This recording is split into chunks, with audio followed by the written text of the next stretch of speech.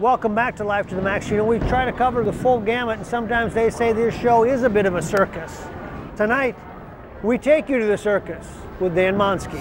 Oh, to be in the circus. The thrills and romance of the big top, and the audience watching in awe. It makes me wonder how performers develop the skills to execute such amazing feats.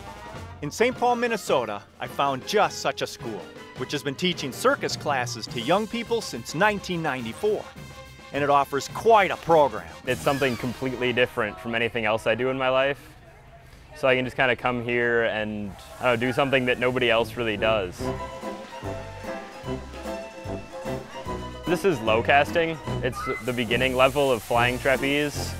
So it's just a lower, easier version of flying trapeze to get people eventually get up and do the real amazing stuff. We all had to work together, take turns to do stuff, set up stuff together, and teamwork is definitely easier with multiple people. I think it's a whole lot more fun than just an ordinary playground. There is a lot of adrenaline in it, where it's the small stuff of working really hard and finally being able to do a trick. This is not mainstream education. It's a school where participants strive to step out of their comfort zone and push their limits. I've done most of the things in circus, like globes, unicycle, trampoline, and tumble track too. Yeah. I've done a lot of things. What do you like about it?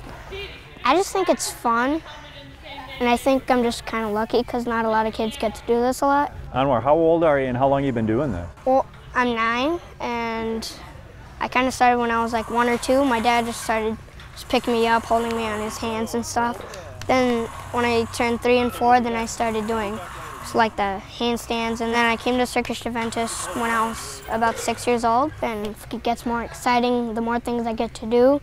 We've got 28 different acts, 5 levels within each act. There's something for every kid. Our inspiration for Circus Juventas was my wife and I, who met in a youth circus in Sarasota, Florida in 1973. We were there at an era where the best of Ringling and the pinnacle of Ringling in the 50s had retired, and they were our coaches. And between the two of us, we did maybe some 20 different acts. So in '94, we came back, we were just on fire again with what a neat thing it was and what it meant to us in our lives and how much it impacted us. And we thought, wouldn't this be a neat thing to bring to the Twin Cities? Giving back to the community became important to Dan and Betty Butler. So in 1994, Circus of the Star was born. The very first year we did our first performance at Hillcrest Parks and Rec Center. A couple hundred people barreled into the gymnasium. We had everything decorated. We had a light show. And we had parents calling television stations and radio stations. They had no idea what they were about to experience. The popularity of the circus school grew year after year. With enrollment busting out at the seams, the Butlers realized they had found their niche. Several years later, we raised $2 million and built this custom big top. We have 800 full-time students. We see about 2,000 kids a year. We're proud of the talent and the level of the training and the technique and the technical ability that our kids have achieved. I played soccer for 10 years, and then one spring I came to see my twin cousins performing in a show here. They were doing acrobatics, and I wouldn't let my parents leave until I had a sign-up sheet. And I've been in it for 5 years since then.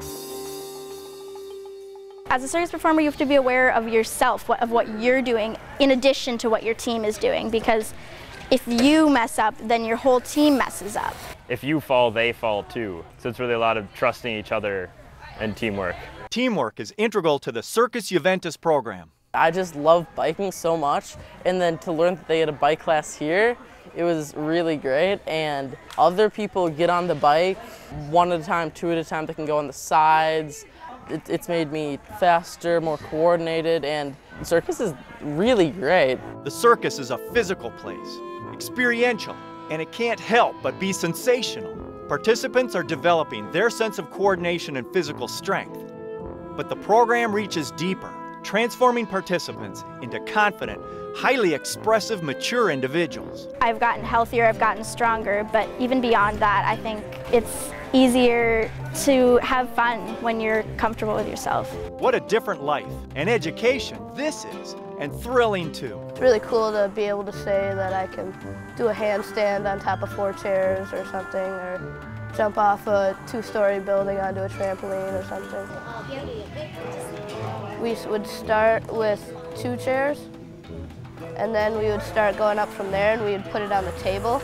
So you gotta be strong to like get up there, but you also need your strength to balance you. I couldn't hold back any longer. The circus environment began to intrigue me, and the activities looked exciting. The kids made it all look so easy. It's not as easy as it looks. Soon, I joined in to test my skills under the big top too. They do offer programs for adults. Is there anything I need to know before I go up there? Just hold on. While getting my nerve up, I got some pointers on how to survive in the aerial arena. Legs up. So not this time, but next time. I'm gonna say hop, you pick your knees up, you look back, you let go. Okay. Ready, hop. I guess I could brace my fall.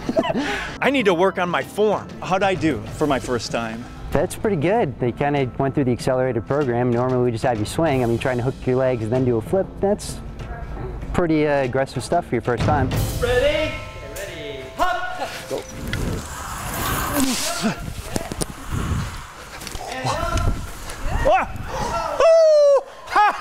I love seeing you there.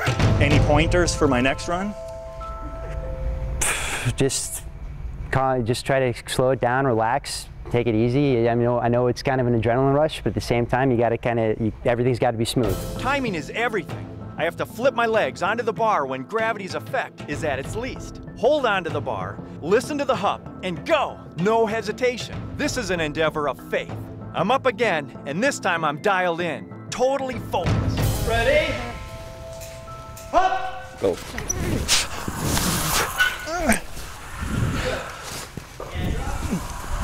Hands. Woo! Now. Oh! Where was my bar?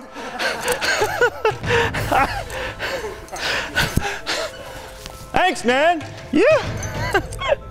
Oh, anybody can do this. Life to the Max is brought to you by Life Touch, photography for a lifetime.